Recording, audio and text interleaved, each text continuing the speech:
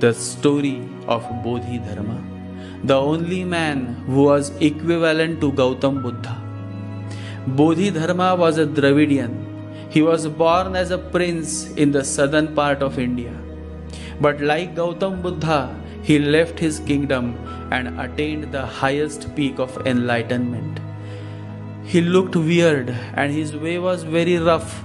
He was not at all soft like Gautam Buddha, and yet there was nobody who could be of his caliber other than Gautam Buddha himself. Bodhidharma speaks the essence of Buddha.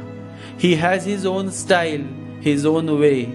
Even Buddha will find it strange because Buddha was soft, Bodhidharma was hard.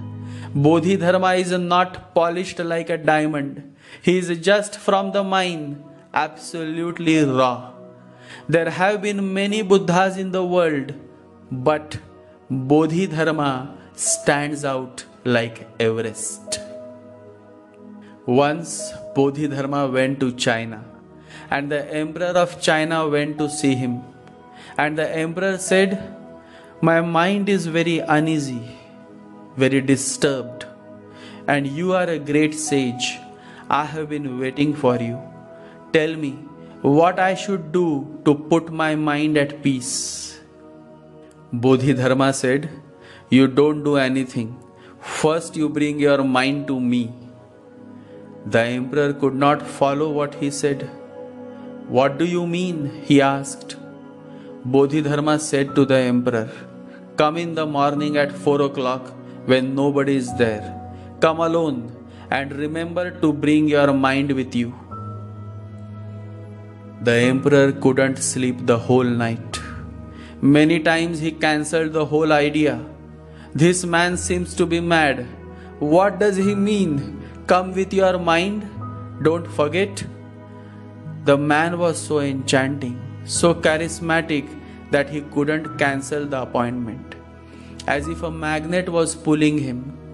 And so at 4 o'clock in the morning he jumped out of his bed and said, "Whatsoever happens, I must go." This man may have something. His eyes say that he has something. Looks a little crazy, but still I must go and see what can happen.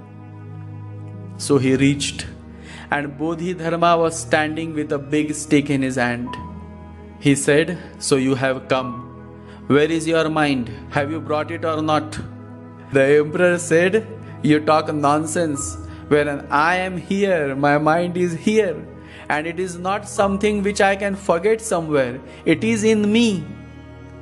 Bodhidharma said, "Okay, so the first thing is decided, that the mind is within you."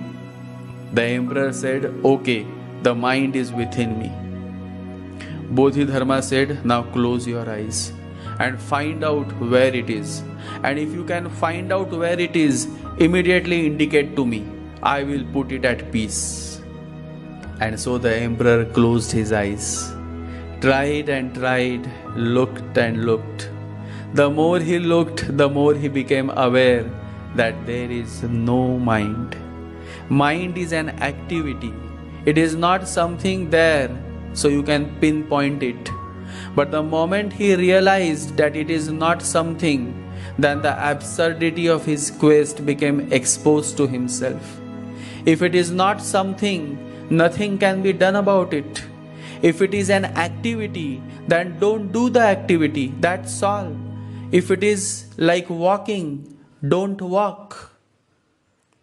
He opened his eyes. He bowed down to Bodhidharma and said, "There is no mind to be found." Bodhidharma said, "Then I have put it at peace. And whenever you feel that you are uneasy, just look within where that uneasiness is." Look within. The emperor went back happily.